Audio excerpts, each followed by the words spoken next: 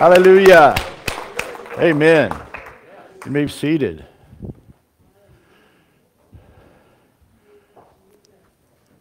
Well, it's great to see our skydiver mountain man back. Great having you back home, Ray. Been up in the mountains. Been chasing those goats and all that stuff up there. Up there just staying cool. Yeah. Yeah. Oh, just as hot? Oh, you're closer to the sun, right? Hallelujah. Well, I just, before we get started here, I just found some great news out this week. The World Economic Forum that meets every year in Davos, they call us a cult. Hallelujah. I'll wear that badge. There's 3 criteria. I boiled it down to it's PHP. Prayer by speaking in tongues. You're a cult. Divine healing. Believing in divine healing. And believe in God's prosperity, provision. Those 3 things, we are a cult. And I will wear that badge proudly.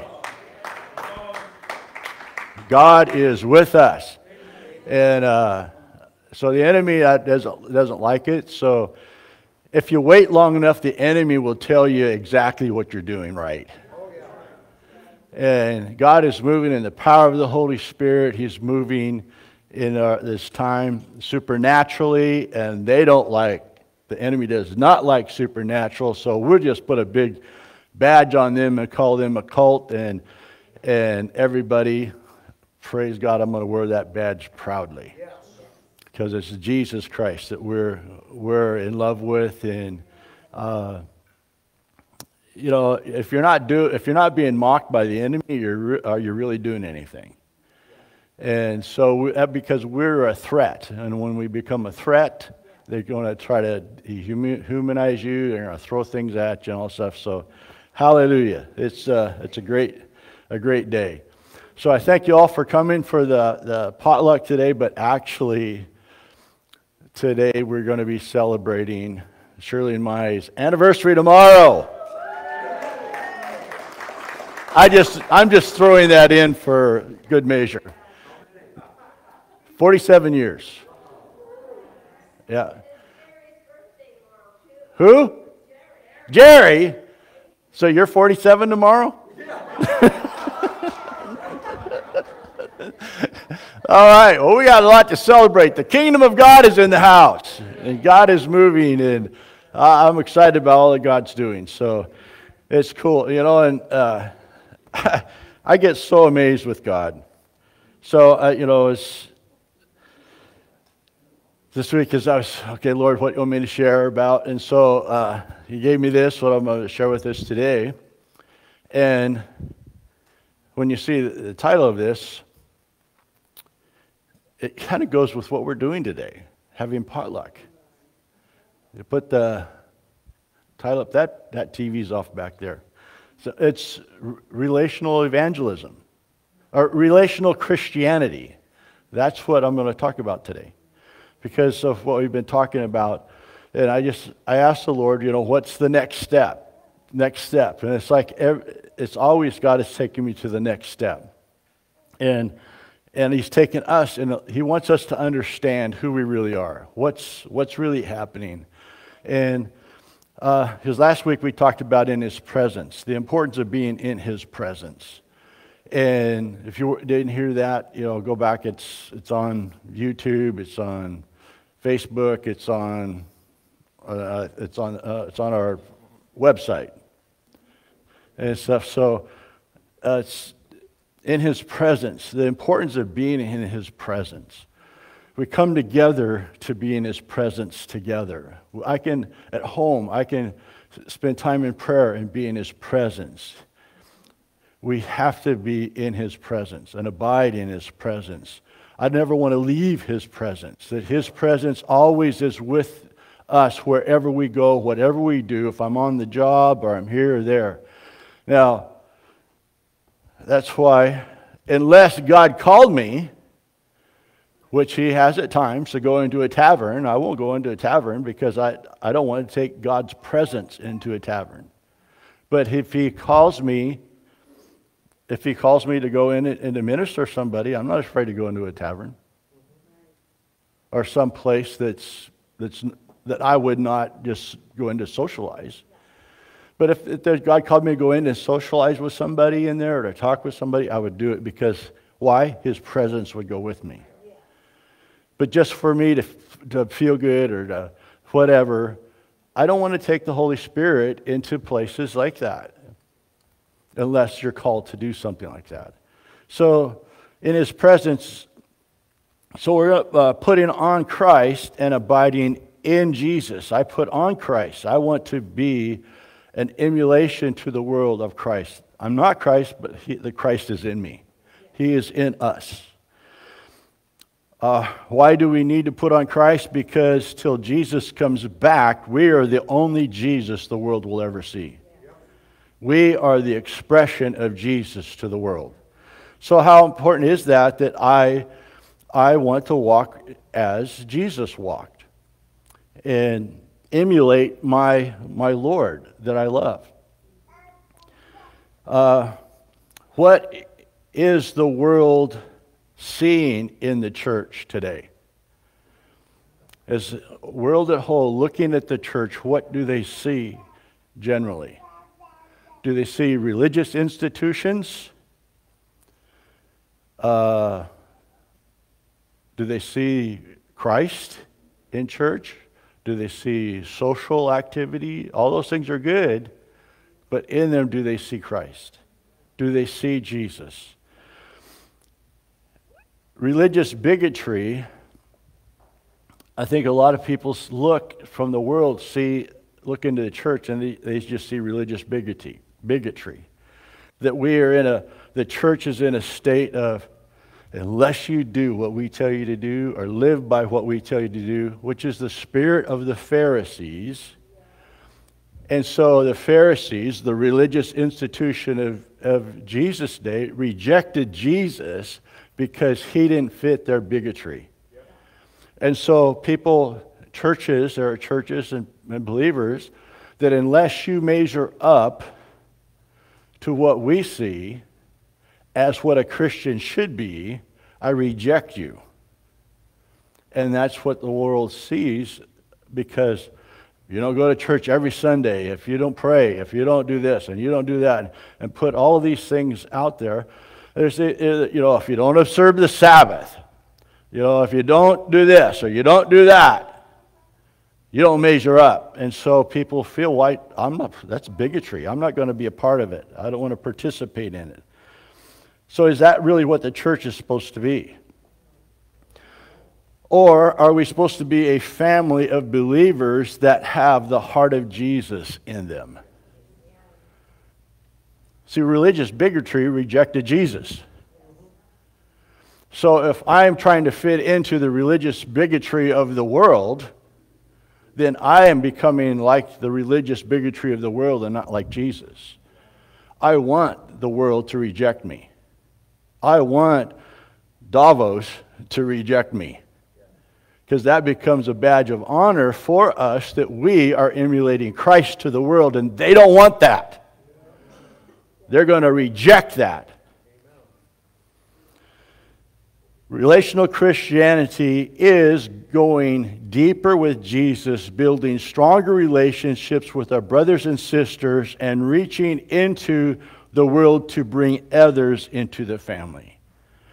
Building relationships with one another so that we can reach in and pull others into us. That we can reach into the world and touch others and bring. Why did God make us? God created us for, anybody know? Relationship. He wanted to have relationship with us. He's our Father. We're His children. He wanted to have an interaction relationship with Him. That's why He created us. He is not just someone or something to believe in. God is not just this ambiguous thing out there somewhere that yeah, I believe in God. Do you believe in Jesus? Oh yeah, I believe in Jesus. Well, what does that mean to you that you believe in Jesus? Does that, yeah, I believe the sun's going to come up tomorrow. You know, there's a lot of things I believe in, but is it just believing in something, or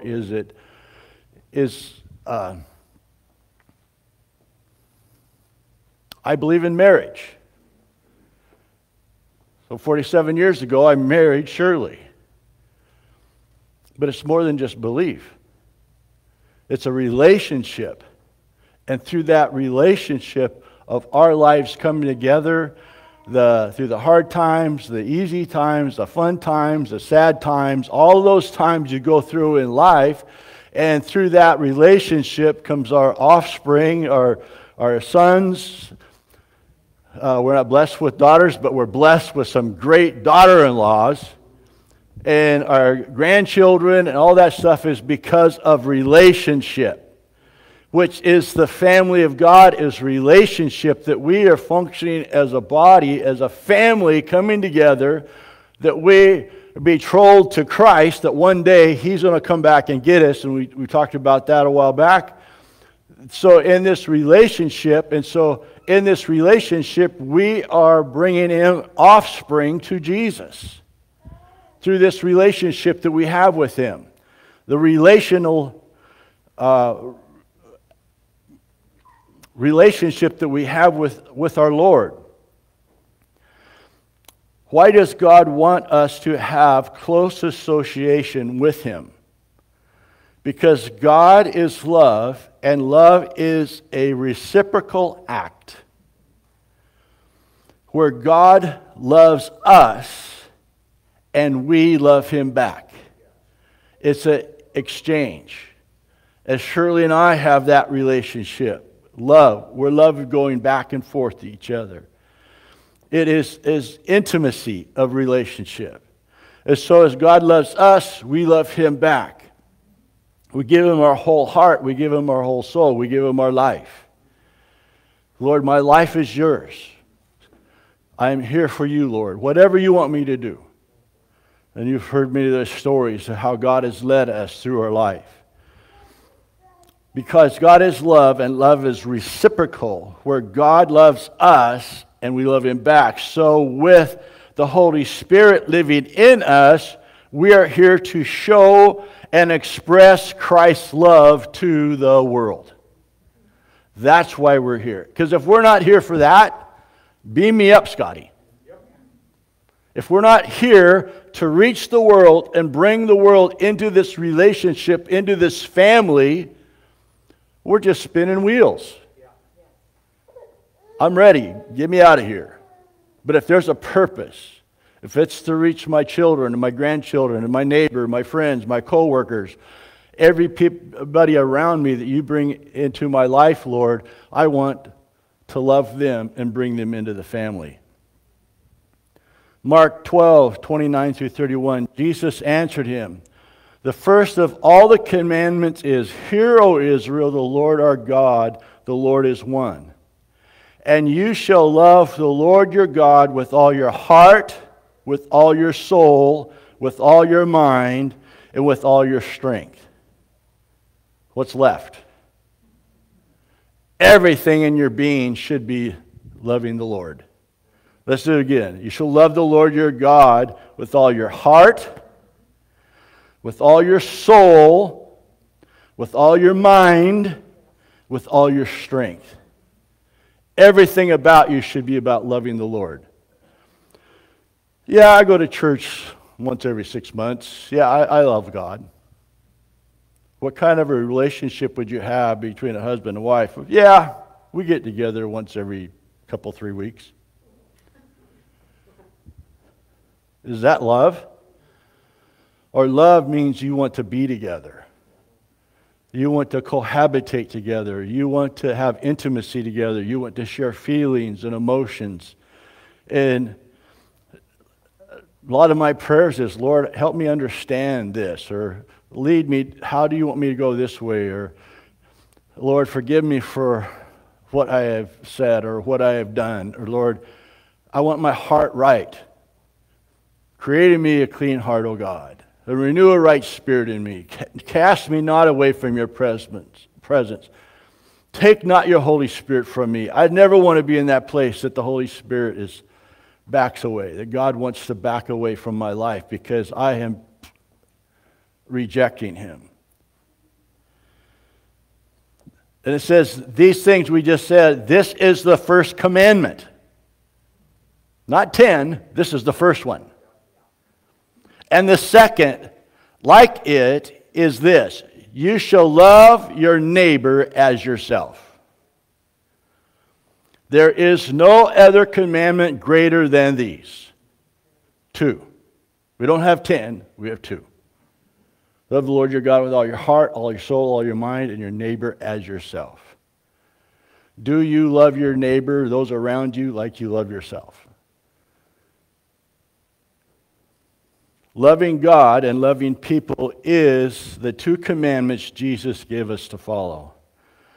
American society is deeply fractured. I want to belong. People in our culture and the world want to belong to something. Won't someone love me, value me, and accept me?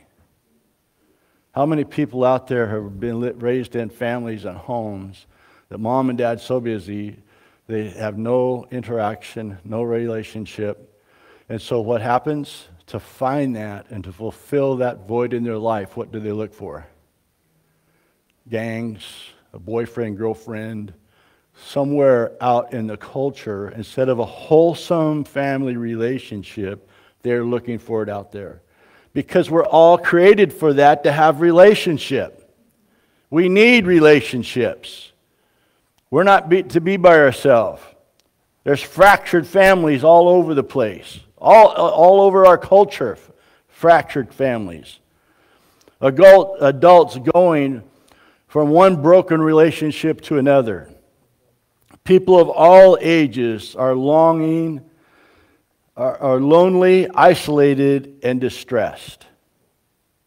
People have an inborn desire to have significance, to be valued, to be significant. God created all people to have meaningful relationships with Him and with other human beings in relationship with Him.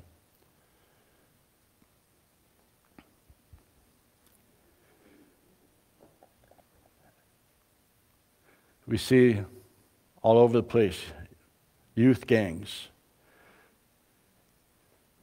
children that don't have any relationship at home. They're looking for something to be significant, so they join a gang. Adults frequenting bars, and some of us older people know Where Everybody Knows Your Name, the show that used to be on years ago.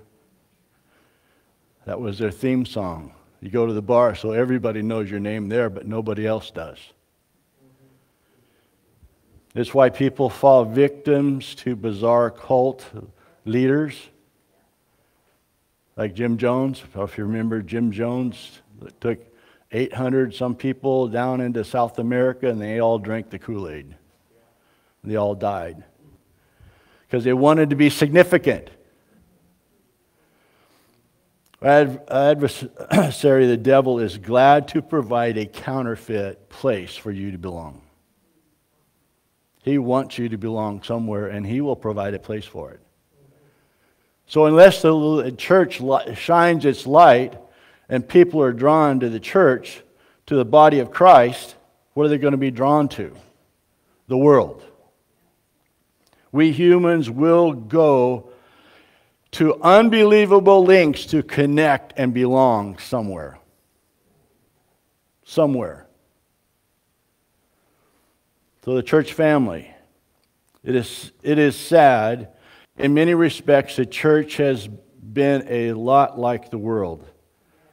Not a place where you can feel safe, but feel judged and condemned. Lady, you can't come in here like that. If any of you heard Jeff Finholt, who is Jesus Christ superstar years and years ago, 13 years old, sat on the back row of the church. When the altar call came, he come forward to get saved. 13 years old. Come up, and the preacher said, "Young man, till you cut your hair, you're not worthy to be saved." He went out into Black Sabbath, Jesus Christ, drugs, all that. Eventually, God did get him. His blood was on that pastor. His soul was, he would give account for that soul because he rejected a young man who was coming for love and acceptance, and he got bigotry because his hair was too long.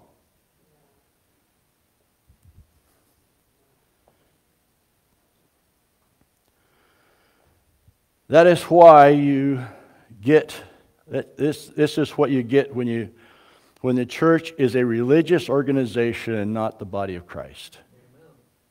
How much of the church in the world is a religious organization and not the body of Christ? The church, the ecclesia, the called out ones, or a meeting of the called out. We are the ecclesia. We are called out. We have been called out from the world. We have called out together. We individually are the ecclesia, the called out, and we as a body are the called out. A meeting, coming together and meeting together. The church is supposed to be the one that, that have been called out from the world and have been separating themselves from the world to the Lord. The church is to be a mirror of Christ and not the world. People should see, I see Jesus in you. That's the greatest accomplishment we can receive is, I see Jesus in you. I feel Jesus in you. That's who we are. We're the ecclesia. We have been called out. We, the Christian church, are to be Christ-like, the church family.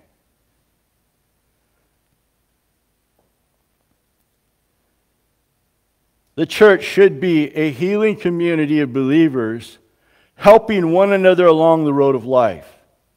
A people who live in an environment that flows with love and healing. Love and healing. To receive love, a person must first feel safe. If a person does not feel safe, they will not receive love. And sometimes with people that are so broken, you have to spend time with them and build up trust with them. And building that trust takes time. If they've been abused and all kinds of things and manipulated and controlled, all this, they think you're just somebody else that wants to control them. But it takes time and intimacy with them. Building that relationship in them so they will begin to feel the love that you have for them. Well, I don't have the time to do that. Well, how valuable is a soul? How valuable is someone? To receive love, a person must feel safe. Healing is shown in three areas: love, acceptance, and forgiveness. 1 Corinthians 13, 1 through 3. Though I speak with the tongue of men and angels and have not love, I have become sounding brass and tinkling cymbal. And though I have the gifts of prophecy and understand all mysteries and all knowledge, and though I have the faith, I have all faith so that I can remove mountains, but have not love, I am nothing. And though I bestow all my goods to feed the poor, and though I give my bodies to be burned and have not love, it profits me nothing. I don't care what we do out there. If you don't have love in your heart for people, you're a sounding brass and a tinkling cymbal. It's about love. It's not about all the religious things that we can do. Go down in the park and we get 500 people saved, and someone comes up to you and ask you for help, and no, you're beneath me. You don't have love. You're doing it for your own glory. God will He'll use an ass to get His truth out. He will use somebody who's corrupt to touch somebody else's life. So just because God is using you doesn't mean you have it.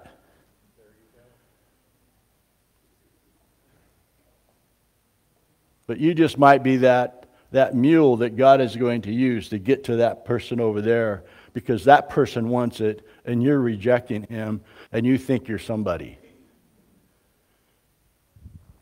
So how many preachers are in pulpit are doing it for their own glory and looking at how great I can be and look at what I'm doing. I've got this, what he says, I can move mountains. I can do all these great things. But if you're not doing it because you love the people, you're a sounding brass and a tinkling cymbal. This love Paul is talking about is agape love.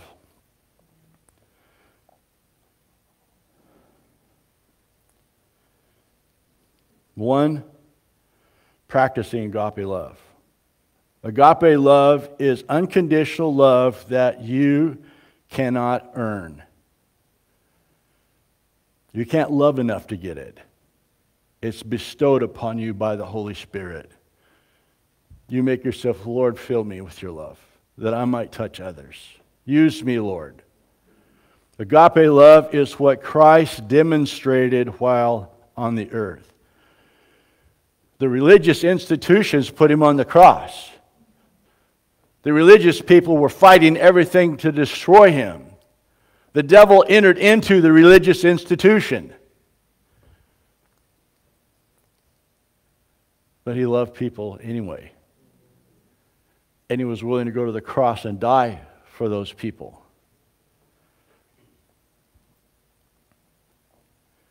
While we were sinners, Christ died for us.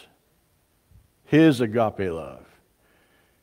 He commanded his followers to practice this kind of love. Agape love is primarily an act of the will, not the emotions. It's not, oh, I feel love. It is, I love you. Even though I might have reservations, or I might have fear, or I might have things going on in a situation. It's like I just heard this other day, this man was sharing, his daughter was so moved that she wanted to take this medicine or something to a country where children were dying. But she went and talked to her dad, and her dad is against the vaccines. And she said, Dad, I've got to take 75 vaccines to go. And he said, honey, what do you want to do? And she says, I want to go and minister to those children. I'm going to take it. She was willing to lay her life down. But I believe because of her heart, God will be with her.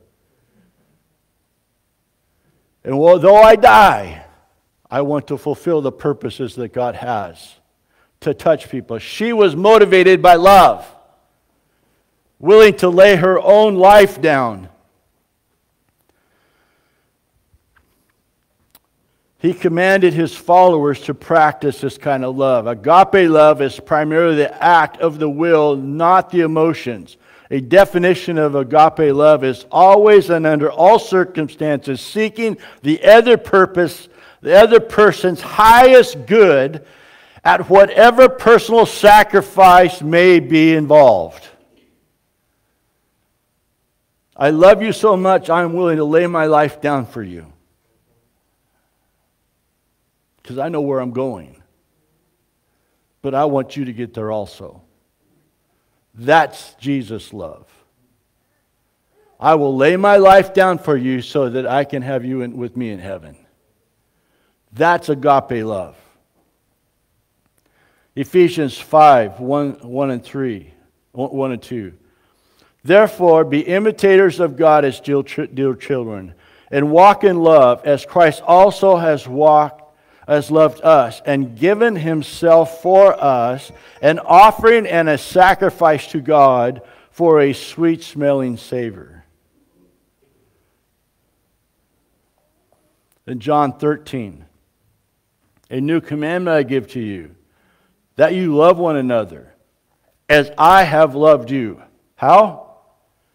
As I have loved you. As I have loved you. So who are we to imitate? Jesus. That's how we are to love one another and love the world. As I have loved you, that you love one another as I have loved you, that you also love one another. By this, all will know that you are my disciples if you have love one for the other. This does not mean that we are to walk on or be abused. It's not saying, okay, I love you so much, you can do whatever you want to me. That's not what it's saying. It does not mean that we are willing to, it does mean that we are willing to exercise tough love within certain relationships. Oh, if you love me, you'll give me this. No, if I love you, I won't give you to that. There's a tough love of standing up what is good. I'm looking out for your best interest because I love you and I don't want to see this, what you're going to do will destroy you. So I will not feed into that. You do it, that's up to you. But I am not going to participate in it, and I'm telling you, don't do it. That's tough love. But some think that, oh, when we love, we're gushy love and we just give. No, that's not what it is. We do not have agape love in ourselves. Agape is supernatural. We are deeply dependent on the Holy Spirit to give us this love. This love flows to us to flow through us to others. So walking in this kind of love really means that I have to have a relationship with the Holy Spirit and interacting with the Holy Spirit. And when something is expected of me or somebody's asking something of me or in that situation, I go to the Holy Spirit and say, Holy Spirit, what do you want me to do? Give me wisdom in this, Holy Spirit. I want to help them, but I don't want to help them if it destroys them, hurts them, or anything else. I want to do, Holy Spirit, what you want. See, we're not left out there all by ourselves to make up our own mind. We have the Holy Spirit right here. And we have the Holy Spirit to get counsel, get guidance on what to do. Holy Spirit, how do I reach this person? And He might give you something that seems like, well, that doesn't seem like much, but that might be the one thing that will trigger that person. And so you do something and say, I love my mom and she used to always do this for me. Who knew? Holy Spirit knew exactly what she needed or he needed at that moment in time.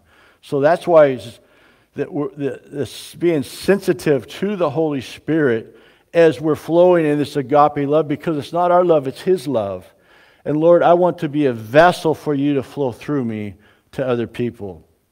We are deeply dependent on the Holy Spirit to give us this love. This love flows to us to flow through to others. Number 2, accepting one another. A healing church will be characterized by people who are accepting of one another. A definition of acceptance is releasing another from the need to qualify or perform for my love and attention, because I value and accept you. You don't have to do anything to receive my love. I want to love you. I want to give you love. It's not a qualifier. How many times raising children do you want to throw them out in the morning garbage? Because you're just, I'm so tired of this stuff, but I love you. Holy Spirit, help me with this son of mine or this daughter, or help me in this situation to love them. And you walk with them through whatever it is. And at the end, you have this huggy, crying time together and stuff.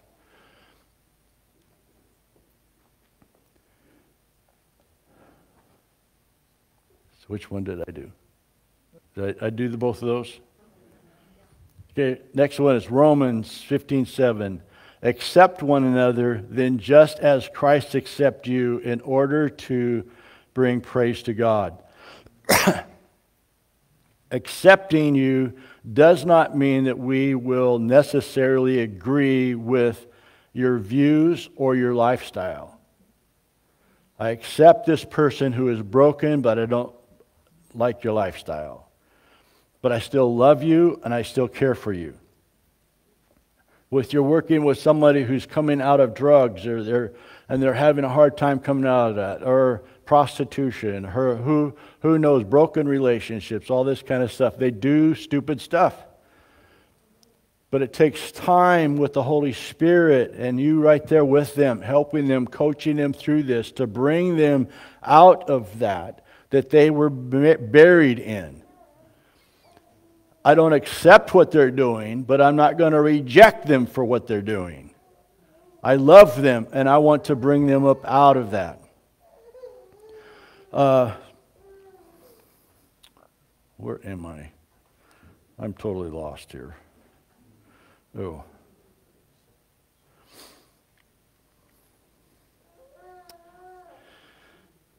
Titles we put on people can be devastating to an individual, like, you're an alcoholic, you're a drug addict, you're a prostitute, you're a failure. When you're working with people, don't throw names out. You were. You were. You don't want to keep burying them under that. You bring them out of that. In contrast, these are precious people whom God loves, who are caught in destructive behavior. We must separate the individual, which has great value, from the destructive behavior. We define the behavior, the person. I'm working on the person. We're going to overcome the behavior. And so it takes time. It takes time. People can sense what we think about them. I can say it, but if I think the opposite, they will pick up on it. You reject me. No, I love you. No, you reject me. They can sense the Spirit. The motive of your heart will reveal that you do genuinely care. The caring will come in the love of Christ with compassion for them. Your heart will be revealed if you look down on them because they are beneath you. That's what a lot of religion projects, that people are beneath them because you don't measure up to our standard. Never forget where you came from. All of us were broken. All of us. We must always remember, except for the grace of God, there go I. Amen. Number 3, forgiving one another. A healing church will be characterized by people who are forgiving one another. Untold millions of Christians are imprisoned in unforgiveness. The sin has the very serious and destructive nature. Matthew 6:14. For if you forgive men their trespasses, your heavenly Father will also forgive you. But if you do not forgive men their trespasses, neither will your heavenly Father forgive your trespasses. Oh, I can't forgive them for what they did. I'll never be able to forgive them. What have you just said? Heavenly Father says, well, then I can't forgive you. Not a good place to be. Not a good place to be. I must relinquish my desire to punish or see them punished. Because you did this to me, I'm going to destroy you. Is that God's heart? God says, you put my son on the cross, I'm going to destroy you all. Forgiveness is not justification. Forgiveness is letting go. You let it go. If we do not, it has serious consequences in you. When we are not forgiven, we experience guilt. Guilt prevents us in expressing faith towards God so that we feel hopeless and separated from Him. You begin to walk in unforgiveness, you will feel a separation from God because God has to back up. I can't bless what you're doing. I love you, but I want you to come out of it. A forgiving church is one that knows they will that they will be hurt by people. If we forgive people, people will mock us, throw stones at us, because the devil doesn't want us to forgive. That's the tool that he uses. He locks us up in unforgiveness.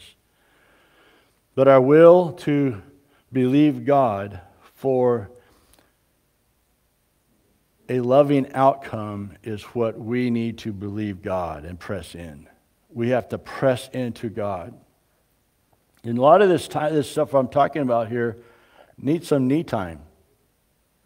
Your prayer time to work through some of this, because some of these things can really, really be tough. And without the presence of the Holy Spirit, oh yeah, we can. I'm telling you, some of this stuff can really be tough. And you have an adversary that wants to take you out so that you do not become effective. And he wants you to lock on by emotions and all these things, to lock on to these unforgiveness and stuff, what they did. Again, what someone does to you and you forgive them, you did not justify. See, forgiveness is not about them. Forgiveness is about you. See, if I say, I forgive you, if I forgive Tom for what he did, he ran into my car and he ran away. That jerk. So I say, Tom, I forgive you. But in my heart, I didn't forgive him.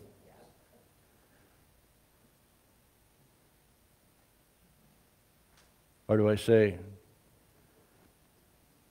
I don't understand what happened there, Tom, but I release you. I'm doing it not for Tom's benefit, but for my benefit.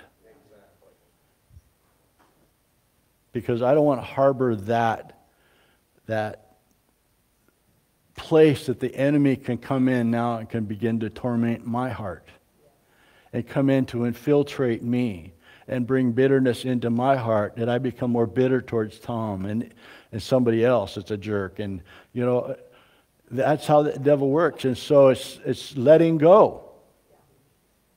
Now, Tom's not a jerk. He's a great guy. I got some prayer line back at the place. I'll make it look like you. Okay.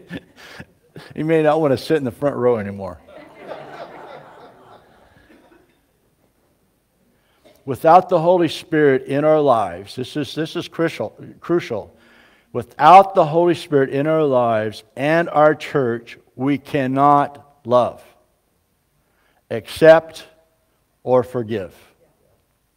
We have to have the Holy Spirit in our church, in our lives.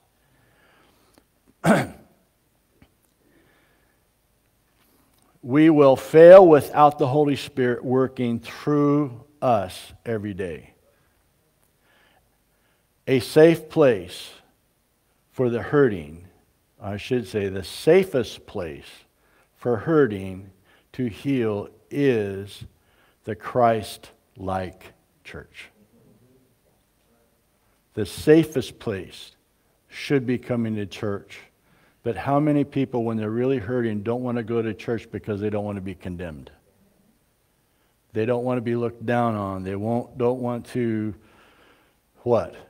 Because the enemy will lie. Lie to keep people away. What they actually need is the body of Christ.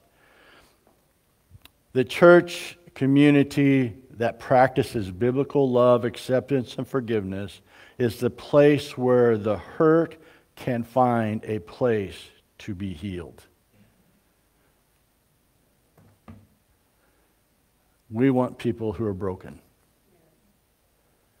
because we are broken, and that we can share with them the love of Christ.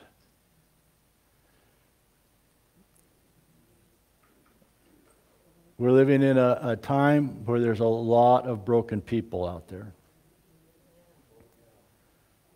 And they need the true message of the gospel. The true message of love, of loving people, accepting them. I accept you not for your sin or what you've done or what you've accomplished. I accept you because you are a child of God. And every one of us here and every one of us out there, everyone out in the world is a son and a child of the Most High. And God's heart is that none would be lost and that all would be saved. Amen. And He's entrusted us to reach the lost. He's entrusted us to reach the broken. He's trusted us to go out and find them, that one sheep that's broken out there, and bring them in. And show them what the true love of Christ is. Not a religious institution. If the devil has done wonders to getting the attitude in the culture of the world that the religious institution is an evil place, because you'll be condemned. And a lot of churches play right into that. But that's not the church. That's not the body of Christ. I believe as we walk in this, we are walking in this. I am committed to walk in this. I believe that all of us are walking into it. What we will find happen is that the Holy Spirit will begin to bring people to us because He knows we're safe. The Holy Spirit will bring people. People will be touched, healed, set free, and delivered. And so I'm excited about what God is doing. I'm excited who we are, and that the presence of God is abiding with us.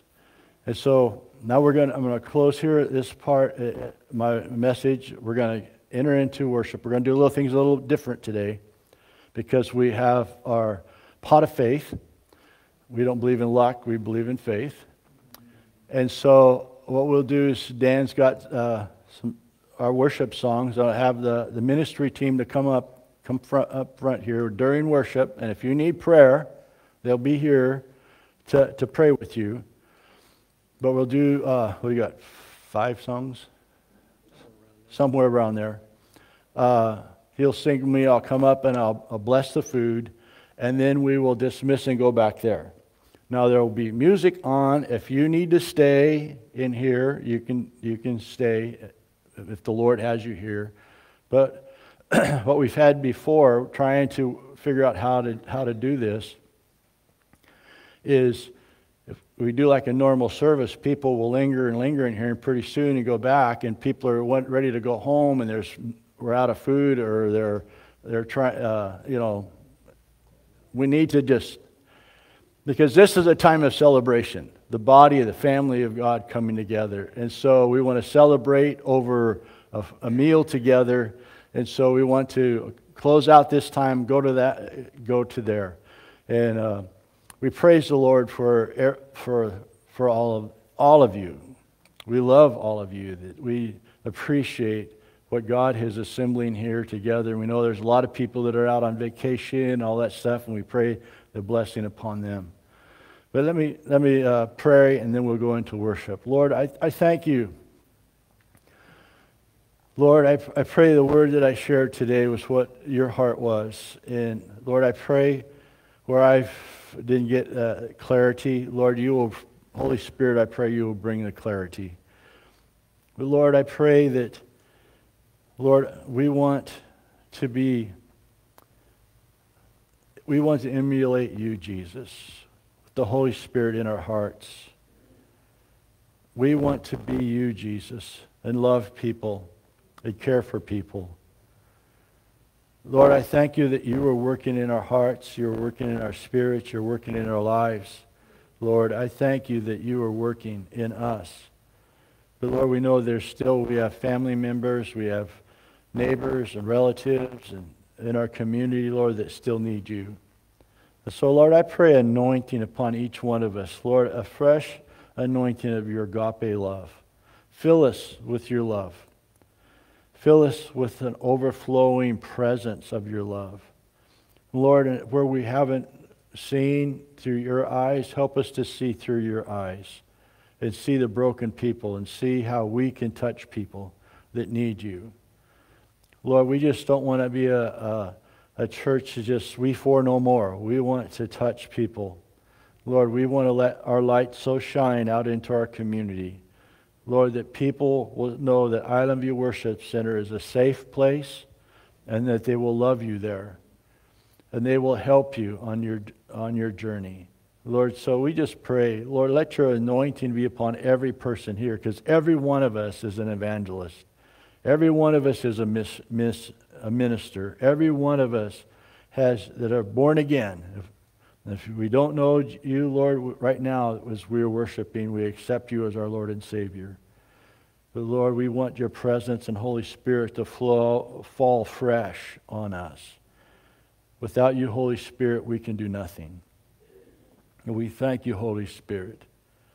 So as we enter into this time of worship, we pray, Lord, just fill us with your presence. Fill us with your love, your agape love. And Lord, that we can take it with us into our busy week, this week before us.